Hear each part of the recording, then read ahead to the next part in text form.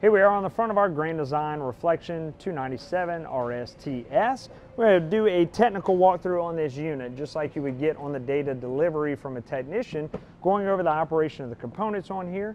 Yours may vary in brand name of some of these components, and you want more information on that or deeper dive on these, you can find that on our Great American RV YouTube channel under the playlist Hap's Helpful Hacks.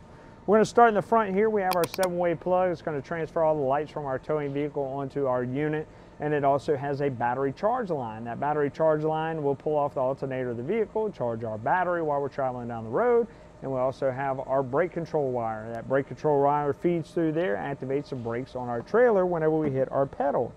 We're also going to have our breakaway line.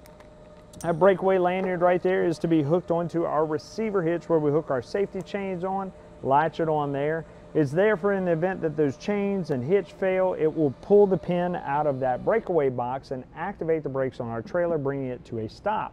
That can only happen if we have a good 12-volt battery on our system. If we don't, that system is not going to operate. So it's a good idea to have that 12-volt battery charged up and in good shape. That pin also needs to be in that box at all times. Make sure before you travel that it is. We also have our 12-volt power jack that is going to go up and down, has a light on it. We also have our power wire that's going to run over our battery system. You'll have an inline fuse on there that can blow, that can keep this from working. Also, if our battery is not charged up, it cannot work as well. If we can't figure out what the problem is, we can remove that black plug right there, put our crank handle in there, and manually operate that jack to get us out of a jam. Behind that, we have our dual propane tanks right here under this cover.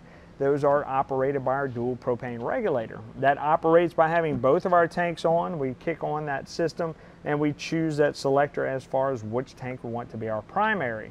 That gauge will read accordingly if that tank is full or empty, and you run that system. Once it runs dry, it will automatically kick over and start pulling from that secondary tank. Now your gauge is still going to read on your primary until you swap that selector over to that other tank, at which time you can get your former primary tank refilled or replaced. Behind that, we have our 12-volt battery. That is where our rack is for those batteries for our unit. On our driver's side, we have access to our pass-through compartment with our control center. We also have our Furrion solar controller, which converts our solar power into charging power for that 12-volt system. Then we also have our Lippert tire link monitor right there that also has the sensors for our tires. We can monitor our tire pressure and everything while we're traveling down the road. We're also going to have our electric leveling system. If you notice, we have our levelers down on the ground, and this is an actual leveling system. They look similar to our stabilizer jacks that are only stabilizers, but these are actually levelers. You can get in the uneven ground, it will automatically level your unit. So we'll go over the operation of that right now, as well as touch on our control center and give you more information on that. So we can see here we have our LCI electronic leveling system for our travel trailer here. We'll run through the functions on here. First, we'll just run off of, if we just got to the campsite, we've pulled the unit off of our ton jack. We want to go into auto level. You can just hit auto level right off the back, and those jacks will come down and level out your unit.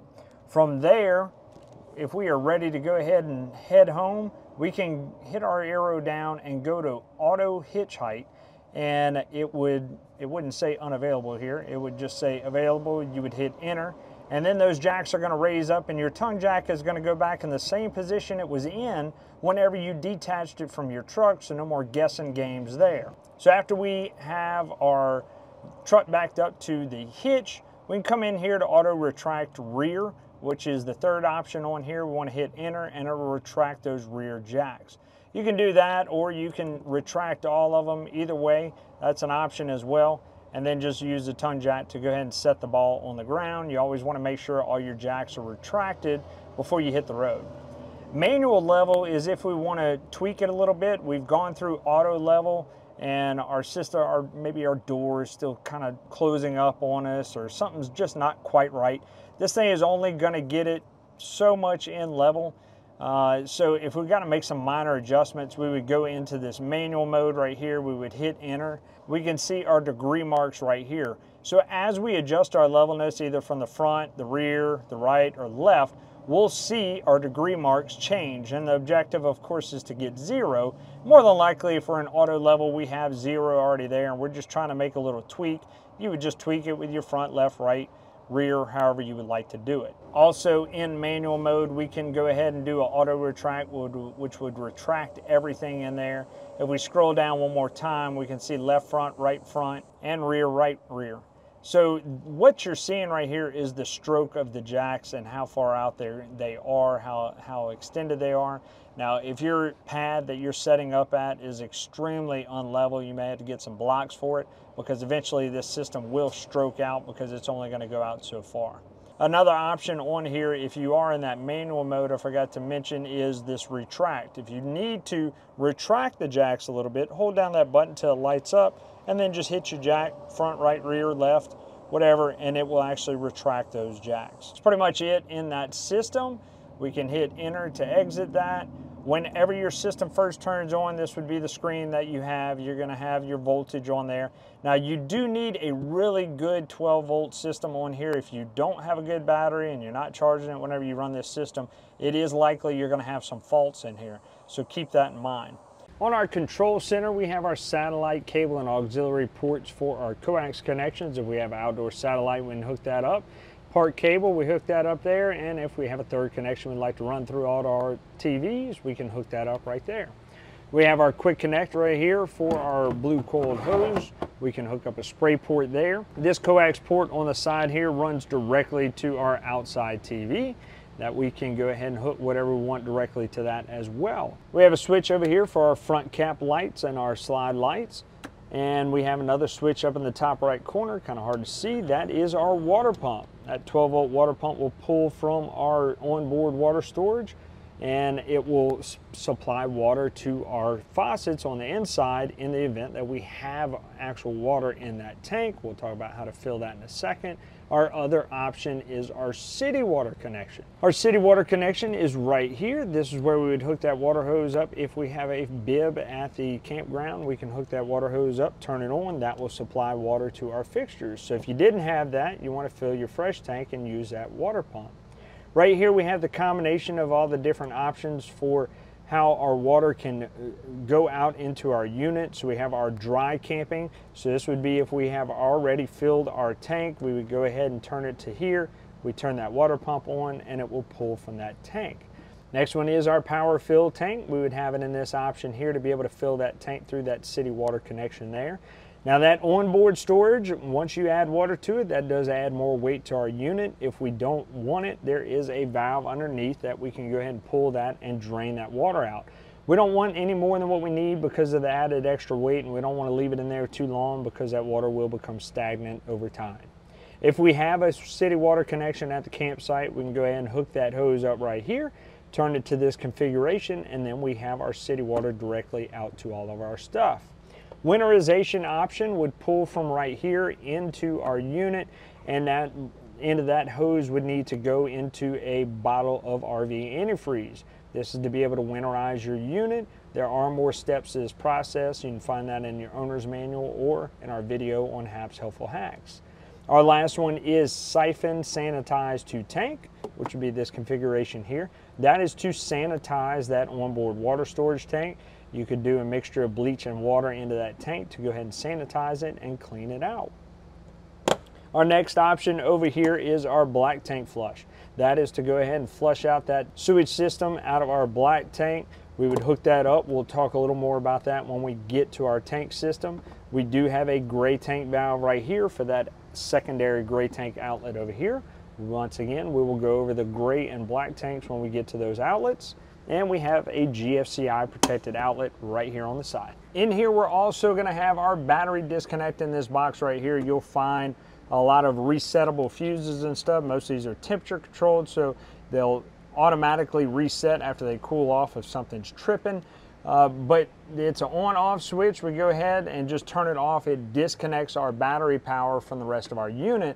We use that whenever we store our unit unplugged, so we can conserve the amount of power in that battery, that when we come back out to it to hook up, we have battery power.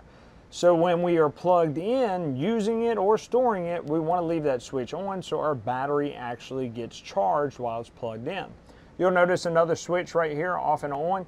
That is our solar disconnect. Completely different from our battery disconnect. It will shut off all of our solar system, including this Furrion controller right here.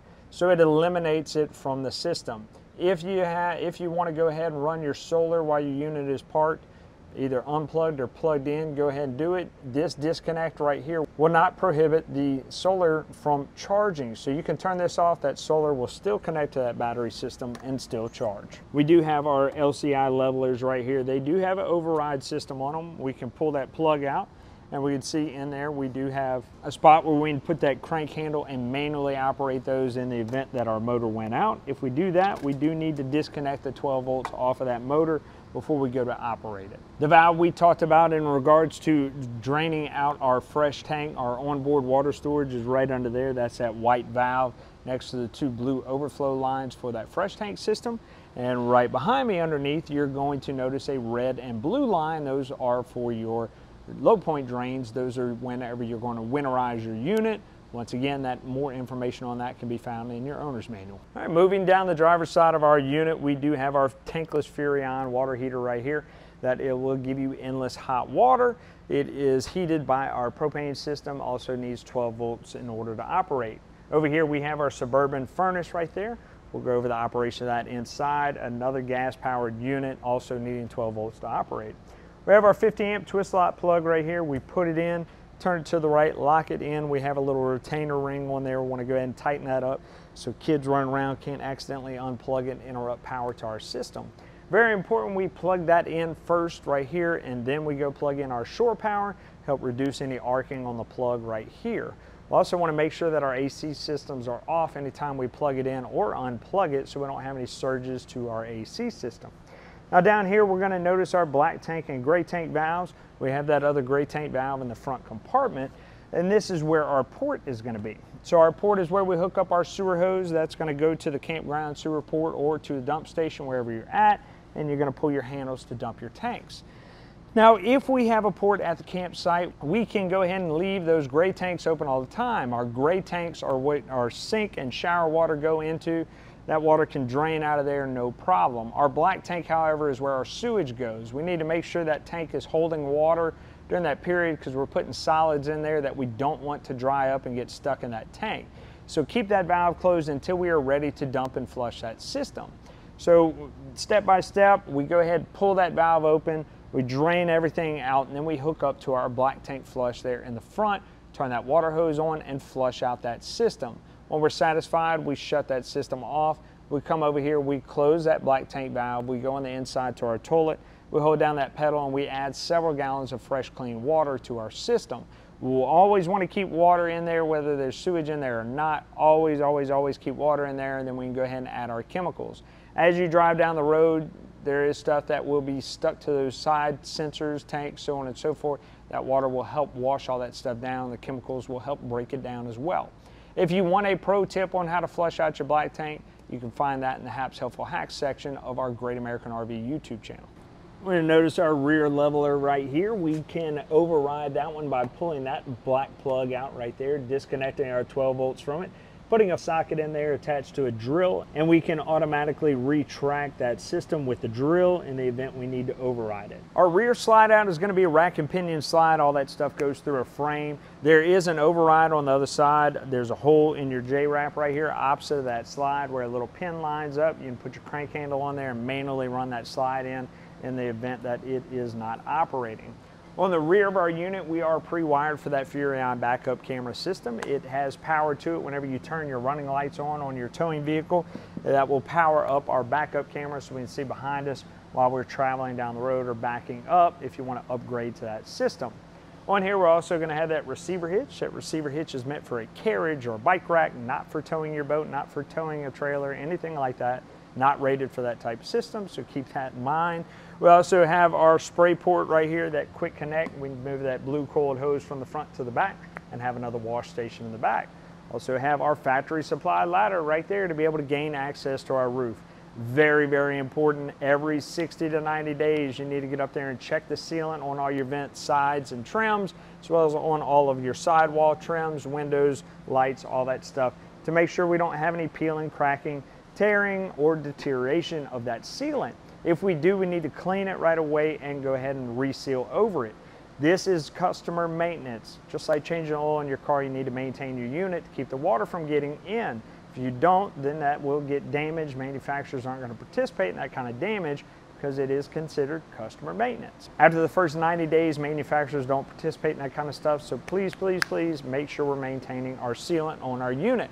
The other thing we need to do on that roof is check after trips, make sure no low-lying tree limbs or anything scraped across our roof, poked any holes in that rubber. We also need to clean that rubber at least once or twice a year. On the passenger side of our unit, once again, access to our pass-through bay right there, as well as our leveling system. We have that little black plug on each side because we have motors on each side. Same thing with our rear jacks to be able to override that system. As we move down, we have our awning 12-volt powered, as well as our awning lights that are 12-volt powered as well. And all of that stuff will go back to our 12-volt fuse panel on the inside. We'll show you that it's near our 110 breaker. In the event that this stuff isn't operating, that's the first place we want to go.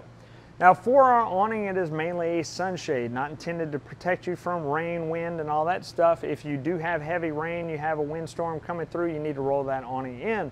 If you are leaving your campsite for an extended period of time, roll that awning in. I promise you, you don't want the insurance claim. Now, when we do use our awning, we will get some light dew, light rain, maybe even AC condensation on that awning. It needs to drain off. So we need to lower our awning either in the front or the rear. Both awnings are the same. Awning arms are the same, so we have the option on which one we want to do so that water can be directed appropriately. In order to go ahead and pitch it, we grab right here at this pivot point. We just pull down and that awning arm tilts our awning over to the side and it lets that water drain out. When we go to put our awning back in, simply just push it up and we're ready to go. Here under our awning, you will see a vent up there on the top of that slide out. That is for our hood range over our cooktop. In order to ventilate that out, there are two tabs on there. You want to make sure that those are open. That way it will actually ventilate out. If we don't, that air is going to be locked in. If we want to go ahead and close it when we store our unit, keep any rodents from building any nests in there, we can certainly do that. Under here also we have our 110 powered dorm fridge outside for our drinks. Once again, 110 powered. Anytime we plug it in, that unit's going to turn on. What's the refrigerator do? It gets cold and it freezes, right? So anytime we unplug our system, we're going to need to come over here and defrost this unit and get all the condensation out of it, as well as any standing water. If we don't, that water can leak out and damage our wood components right here. And like I've said before, manufacturers don't participate in that kind of stuff. This is customer maintenance to clean out and defrost our fridge properly so we can reduce the risk of that as well as any mold or mildew. Moving down on our slide, we have our cable outlet right here with our 2 ports for satellite or antenna cable. We also have our 110 GFCI protected outlet right here, and that would be for our outdoor TV. On the rear, we're going to notice that little hole right there is going to line up with this pin under here. I know it's kind of dark to see. We're going to notice that pin right there. That is for our spare tire to be able to drop that down. Down below our fridge, we are going to notice, if we have that slide out closed, that little rod sticking out of there. That is the override for that other slide out over there. This slide out on the passenger side will have the same type of system. You'll notice the hole on the driver's side to override it. We're going to notice under our entry door, we do have a quick connect for our LP system. If we want to add an outdoor grill, we can certainly do that. On our entry door, we're going to notice they have friction controlled hinges. Keeps the wind and kids from slamming that door shut or open up against our wall. We have a magnetic latch there on the side. And next is our solid steps. We always want to make sure this door is opened all the way when we store or open up our solid steps, for the mere reason that we don't want these brackets scraping up our door and tearing it up. So for our steps to store them, pretty simple. Lift it up, make sure this latch right here latches onto that frame, and we're good to go. We want to bring them down, pull that blue lever right there and drop them down. Now after we've leveled our unit, we want to make sure we level our steps. Pretty easy to do. We have 2 silver tabs, one on each side. When we push them, we can move those legs up and down in order to level out our unit like so. And that would level our steps. We want a good flush threshold right here for our door to be able to close on. That way it will seal properly. We also want to make sure that when we open and close that door, that our frame on the bottom of the door isn't hitting our steps and damaging it as well. As we walk in our door and our side cabinet, we're going to notice our control center. That control center will let you know what our fresh tank, black tank, and gray tank levels are at, as well as our battery. We have this Bluetooth Connect button right here. If we want to download that Compass Connect app, we can go ahead and actually see some of these options and function some of them through that app. Our ceiling lights controlled here, as well as our awning lights, our porch light, and our tank heaters. Our tank heaters are a 12-volt mat to help protect our tanks in freezing weather. We would kick that on and it will heat those tanks. Our water pump right here will pull the fresh water out of that tank right there and supply it to our fixtures if we don't have a city water connection. If we do, make sure that pump is off. Now, this will be an on-demand pump. It'll only come on whenever we are actually using that water. If you suddenly hear that pump running and you're certain that we're not using water, then we need to shut that system off because maybe our fresh tank is empty or we have a leak in our system. We don't want to burn that pump up. Down below, we have our awning and slide out controls right there. All of this stuff 12-volt operated, and you'd find most of it down our 12-volt fuse panel down by our breaker panel that we'll see here in a minute. Down below our control center, we see our Furrion thermostat that's going to control our heat and our AC for our system. We'll go over the operation of that now. We'll start with our cool option first. Our cool will cool the air throughout our unit. We, of course, set our thermostat to whatever point we want it to be, and we have our fan speed options. We have low and high. For low and high, that fan will run all the time.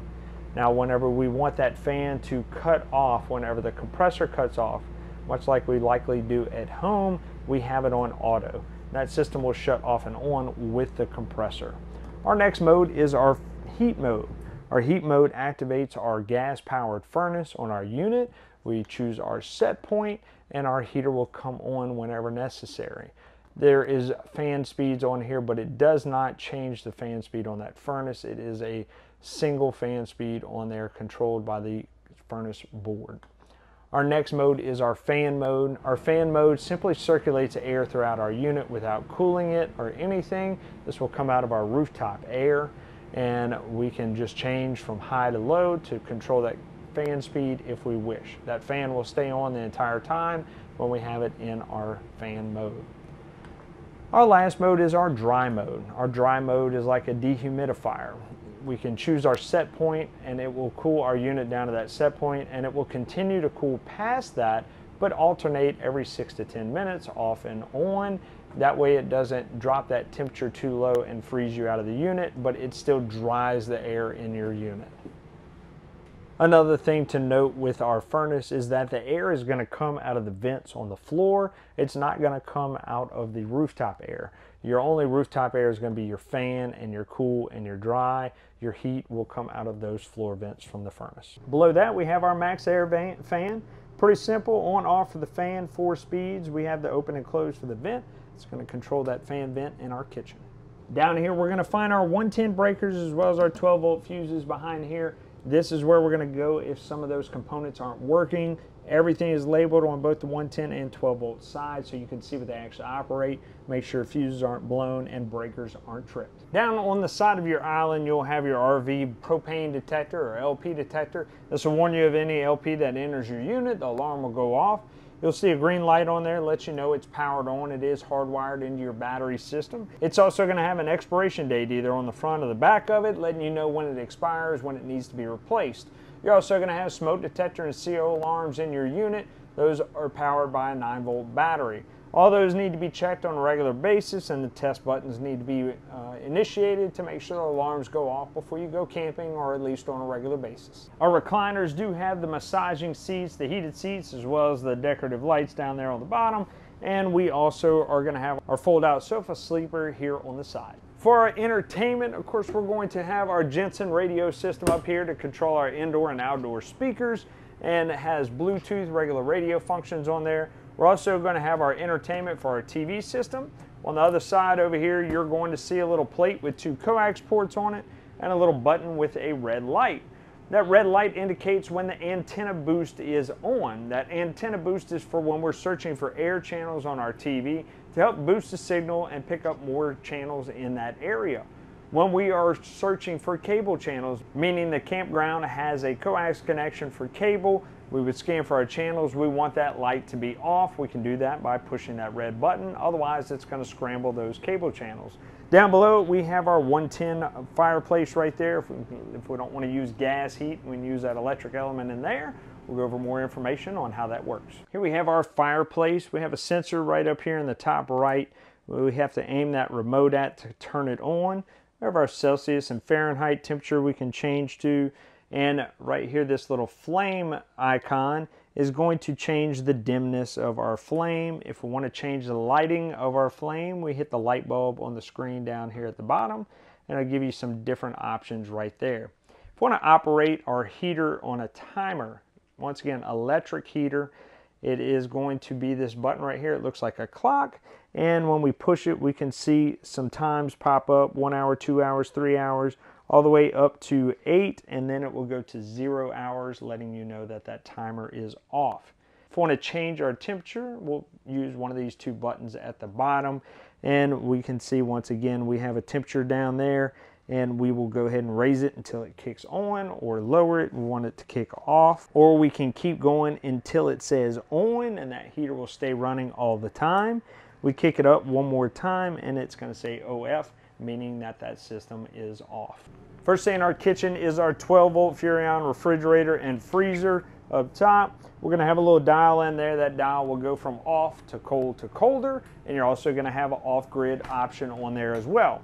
The off-grid option is for if we are dry camping somewhere, boondocking, we are utilizing only our 12-volt power. That off-grid will lower the amount of work that the compressor is doing, but you do need to keep in mind you can't open and close that fridge so much and expect that food to stay cold. So we have to be efficient with it whenever we use that option, but it will reduce the amount of 12 volts you're using. That way you don't run out of power so quickly.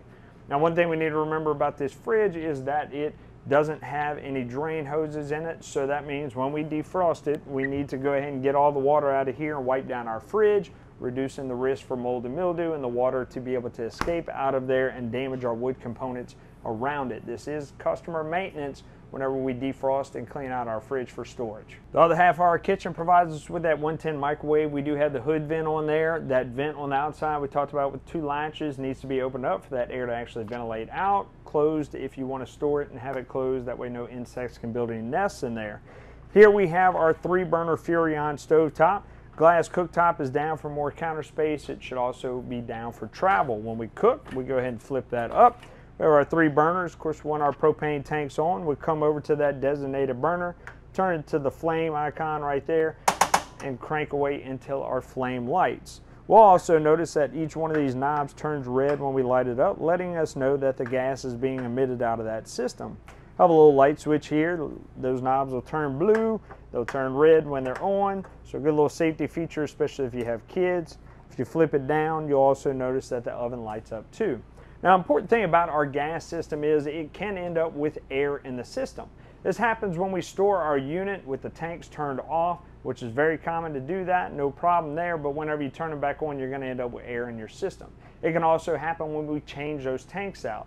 Very easy fix. We come over, we turn our tanks on, we come over here, we light our stovetop. It may take a little bit of time for that air to finally bleed out and you start getting gas to the system for it to light, but that's how we bleed air out of our system. Once you've done it once after turning those tanks on, you won't have to do it again until you either turn those tanks off or change them out, one of the two. But I always suggest doing that before operating things like our water heater or our furnace to help prohibit those things from going into a fault mode due to air in the system. This is a simple fix for it. Now down here we have our oven. Oven is slightly different. We're going to go ahead and turn this one to the flame icon right there, but we have to push this knob down when we manually crank to light it.